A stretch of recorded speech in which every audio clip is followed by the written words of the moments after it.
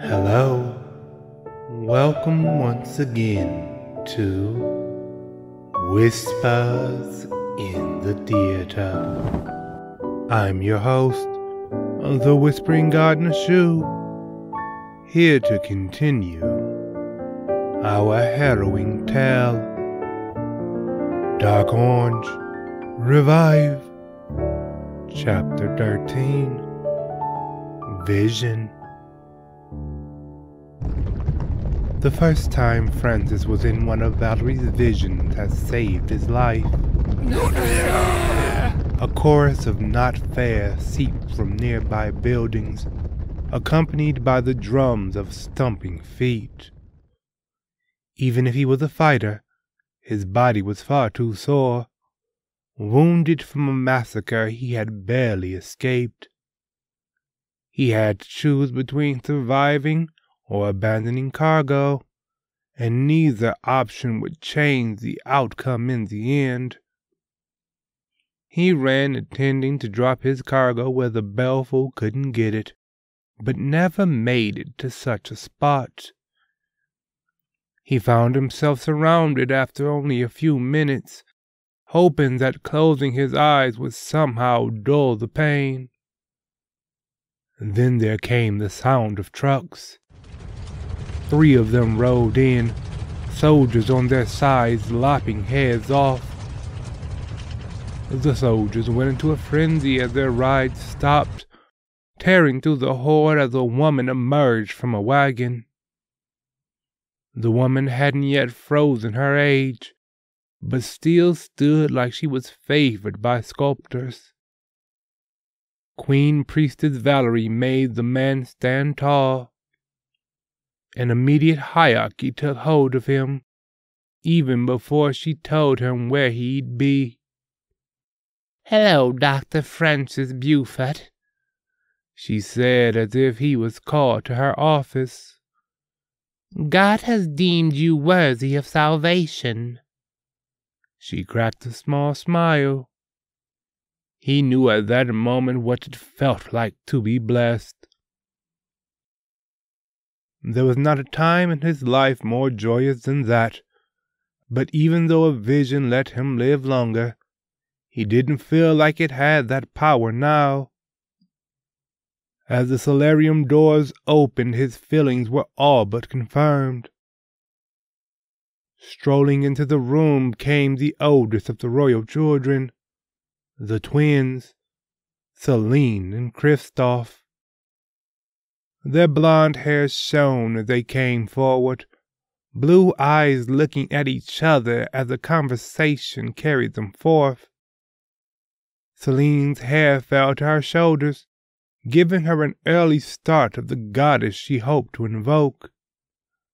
A 2-layered dress dropped to her ankles, its upper layer blue with a bottom of white. Christophe's hair was slicked back. It made him neither divine nor official like his parents, instead delivering the package of a familiar movie star.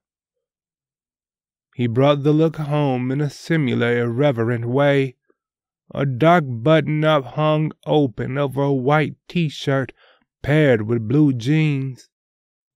Francis didn't approve of the look, but bowed his head still. "Hello, Lady Celine, Lord Christophe." The two looked at him.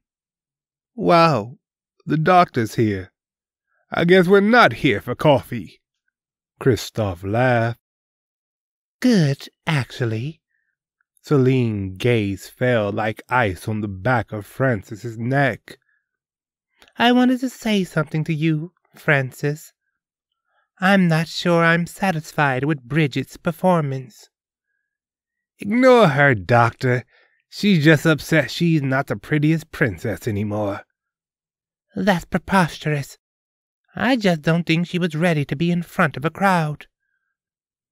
"Alas, my lady, I have no way to address a matter like that." Francis chanced to look up. Beside him, Valerie raised a hand.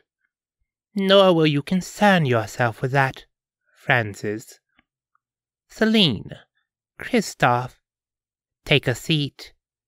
I called upon you two for a reason." The twins obeyed, and Francis sat as well. "I had a vision, and I believe it is of utmost importance. I want you two to hear it, and decide preparations based on what the doctor says." Christophe got comfortable. Sounds like this is gonna be fun. Celine crossed her arms. "Don't be a bore, Christophe. This is a serious matter." She smiled softly, and her mother turned ice upon her. When the expression faded, the older woman went on. "I was standing at the window in my husband's office. He was nowhere to be seen. It was a peaceful day at first, but there was an omen in the wind. It drew my eyes to the sky where a dark red rot infested the blue. Soon Sector 3 was bathed in his light. Prayers of salvation from a monster reached my ears, but I could neither summon the guards nor my children. I thought I was alone in the room, but Francis, you came to stand at the window. You did not notice me, but you spoke a phrase. The Crimson Prophet." Francis was glad he hadn't poured himself a cup. He might have dropped it otherwise, and he didn't think he could handle the shock and pain. "With all due respect, my lady, that can't be right." "And why is that, doctor?" Celine shot him a look. "Well, because the Crimson Prophet is dead." Christophe leaned forward. "No, doctor. Doesn't sound like it is." He grinned, but his sister and mother stared on. "What is the Crimson Prophet?" Valerie asked. "It is a demon, a venomous enemy of God." "How do you know of this demon?" A little more than 200 dead bodies dropped in the back of his mind. An apartment building tore open like a paper bag. In a room where he played cards with friends, Francis heard the screams. "Francis, secure the vessel. Men, arm yourselves." Fear and chaos moved up and along the walls, and Francis saw it by chance. The Crimson Prophet. He didn't need it to speak to know what it was. Guards charged, and it tore through them as it came for him. Maybe it was there for the vessel too. Francis didn't stick around to find out, but ended up limping away. The Crimson Prophet was a monster, and it took another monster for Francis to escape. How do you know of this demon? The same way a person knows the sound of a gunshot or imminent dropping of a bomb. Francis knew of this demon because he survived it, and had no desire to face it again. His legs quivered, and he dug his fingers in, trying to keep them still. "Francis," Valerie called. He swallowed a heavy gulp. "In the place where I was living before you found me, we had a lot of books in stock. The leader was like the royal family. You see, he had old tomes for religious worship. He shared those with me, and they helped through these trying times. One of those tomes alarmed me, though. The leader said he kept it because no one should be allowed to read it." "This is getting good." Christophe rubbed his hands. "What was so bad about this book?" "I'm not a linguist or an etymologist, but I could easily confirm what my leader told me about it. That book was not written in any known language. His words were only meant to be read by a Crimson Prophet. A Crimson Prophet? Celine said. Not the Crimson Prophet. The grip on Francis's legs tightened. I still can't explain why, but I did not like the idea of someone reading this book. Using it and the power of God, I purged the potential to become a Crimson Prophet. Anyone who had the capability would be drawn to God's light instead. Valerie nodded. That was an admirable attempt, Francis, but from the sound of things, it didn't work. He shook his head. I still don't know how I felt, but I did so horrendously. There was one Crimson Prophet remaining, and he came to my home as if he knew the cause. Cue death and destruction. I was still a kid, but I remember how that place looked. That thing really did a number on you guys. Christophe laughed. You absolute boor. This is a man's trauma we're talking about. Have some respect. Celine barked. So what? He's alive and he has a better God now. A real God. Boo-hoo is sad, but Francis is literally in a better place.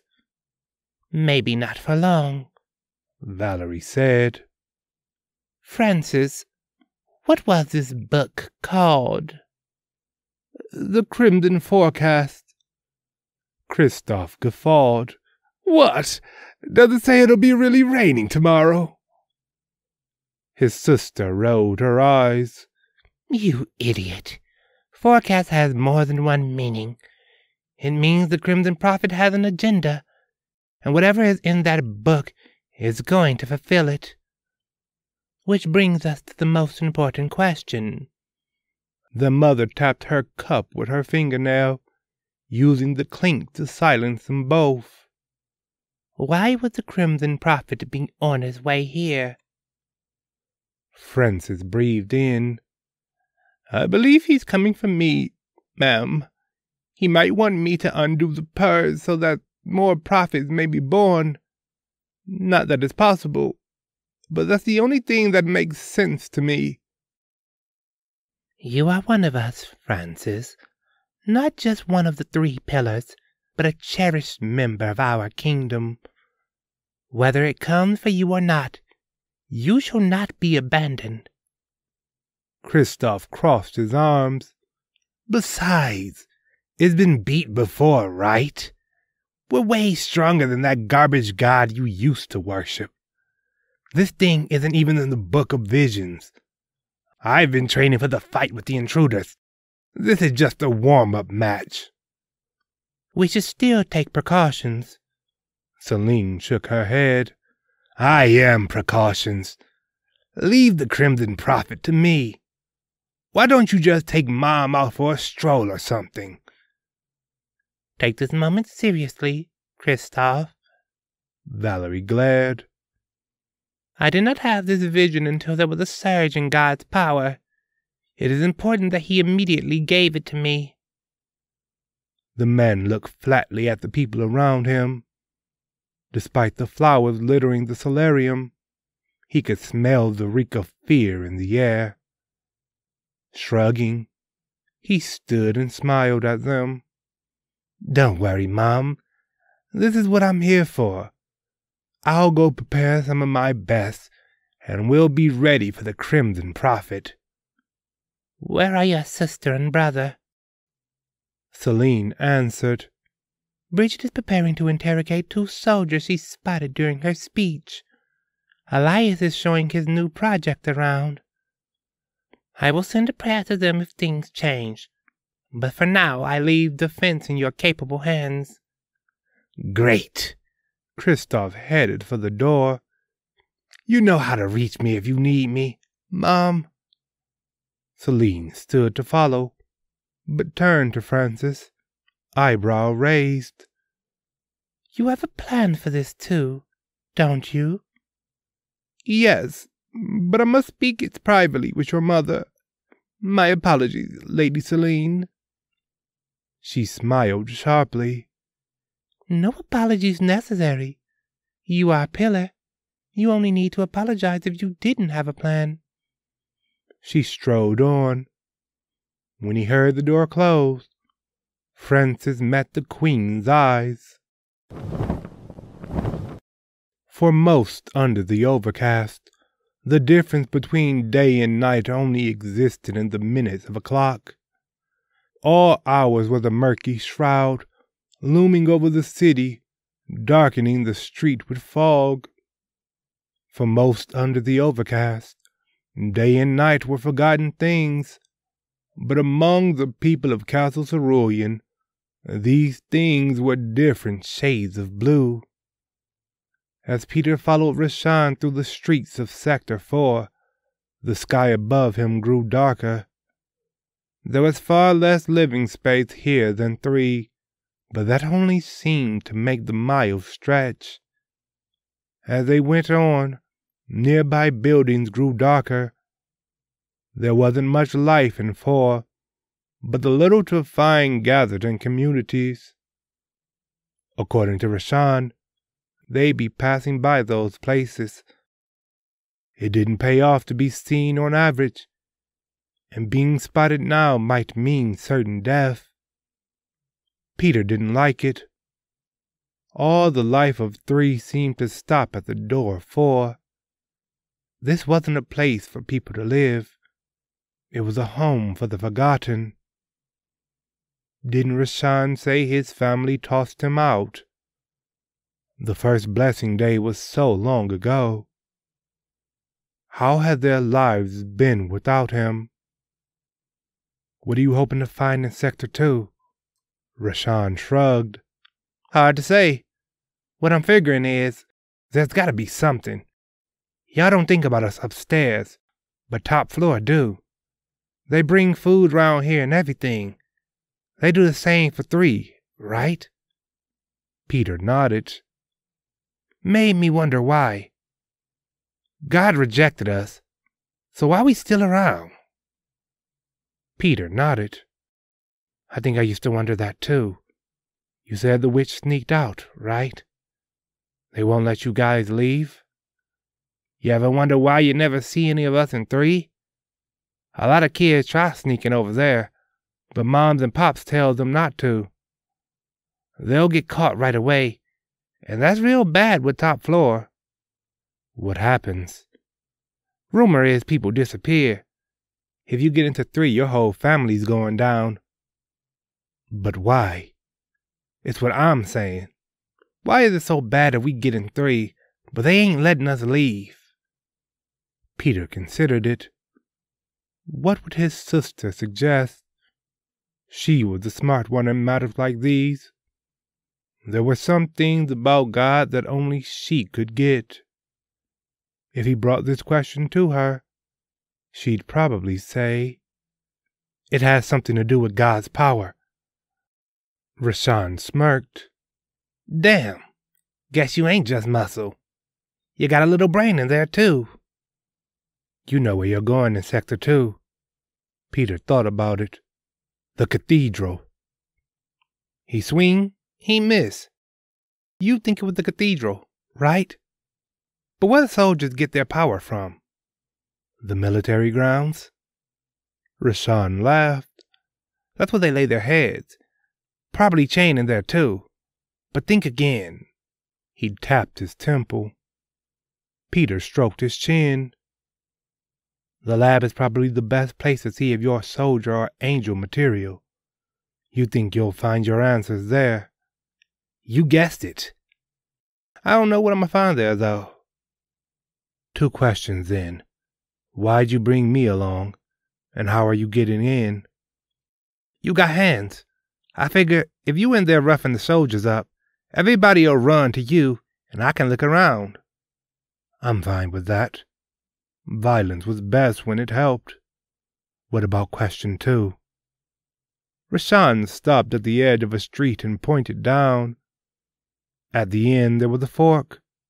Peter's eyes were drawn to a center house, standing out against his brethren with a light still on. His eyes snapped back to the rejects, smiling again. This light wasn't like the one they passed already. It was familiar, though. It glowed with the power of Sector 3 and above. Peter couldn't even turn toward it. His mind was too busy trying to comprehend. When I was little, I used to see a soldier a lot. I was with a community back then, or maybe it was an orphanage or something. Some of the ladies took care of us. One of them always gave us snacks. It wasn't like the stuff we were usually getting either. I never saw treats like them. It always happened after a soldier came around. Rashawn laughed. I didn't get it as a kid, but those two were sharing other treats. I thought men's was weird, though. He stood out too much with his soldier get-up, and the witch never came around him. One day I followed him when he was heading back. He found a place like this and disappeared inside. I stayed back at first, but I would always watch him. He'd go in and disappear, and come out the next day. If the lights in that house went out, there was always another somewhere he could use. I still don't know how that works, though. How long do they usually stay like that? For about a week. I ain't got the time on me, but in less than 2 days, it'll be gone. Maybe it's about 42 hours now. They move when the city shifts. What? New York doesn't stay still. Parts of it move around all the time. It happens every week. Shit. How come I never felt it? I don't know, but that's one of the things they teach us in 3. It could be a lie, though. Nah, I believe it. Makes sense. Movie must change something about Cerulean. Despite the alien feel of its exterior, the inside of the house had standard air. Old hardwood floors, ugly wallpaper peeling, dust-caked surfaces around them, and each step made the house creak. It whined in protest at the presence of new life, going silent only when they reached the door. Rashawn pulled it open. Shining through a curtain of coats, blue light swirled against the wall. Peter's eyes suddenly went wide, stopping Rashawn from stepping in. Can't remember if the stove is on? This feels familiar. Rashawn looked at the door and slammed it shut. I'ma need an explanation. I ain't finna step through if we somehow been here before. No, it was a vision my sister had once. If I step through a swirling hole in a sleeping house, I'll lose the power to go back. On either side the world is the same, but once I pass through, I'll be different. Want to back out? I can still figure out how to do this alone. That was my first plan anyway. No. If I change, that's fine. I'm going to find out what they did to my sister, one way or another. Rashawn smiled. After you. The power felt like water rushing past him as Peter stepped into the hole. He only needed to step once, then something grabbed hold, dragging him to the other side. He came out as if it tossed him, jumping aside as Rashawn followed. They found themselves under a dark blue sky, with trees and a road ahead. Rashawn didn't know how to prove it, but he knew this was Sector 2. Peter didn't need any proof, however, for something still lay against his skin. He turned to check the door they came out, finding a hidden custodial closet covered by the trees. He looked at Rashawn as he nodded. Man was smart. If this is how he always left, there ain't no way people will notice. He pointed to the road, too. If we follow it toward those buildings back there, I think we'll get where we want to go. You to the labs, Me to the fort.